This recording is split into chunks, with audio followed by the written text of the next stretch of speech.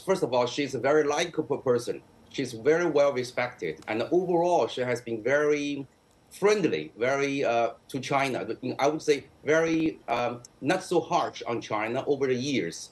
And more specifically, I think she made two areas of progress. Number one, she delivered a clear message of general principle, which Chinese side appreciates very much. That is, the U.S. administration is not to seek conflict, rather a fair competition with China. And second, she establishes a sequence of mechanisms for better communication down the road. For example, hotline, telephone calls, or even periodically routinely scheduled meetings between the two policy teams on both sides, at least on economic issues. So overall, yes, I agree with your point that she is a very much preferred person than Blinken, Secretary Blinken, a few weeks ago. Okay. Yeah, no doubt she is considered the sort of voice of reason and having a sort of more moderate attitude within the Biden administration as far as China's concerned.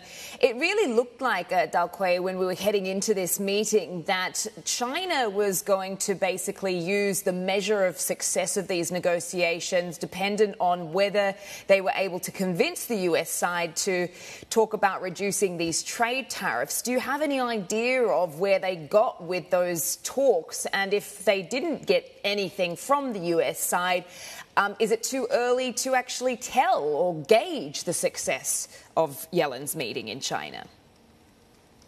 I think the Chinese side get a very hint that the US side is considering in some way to reduce, to mitigate, or to taper off the tariff imposed by the former administration. Even though all things depends on the political environment in Washington, D.C., because the presidential election is coming.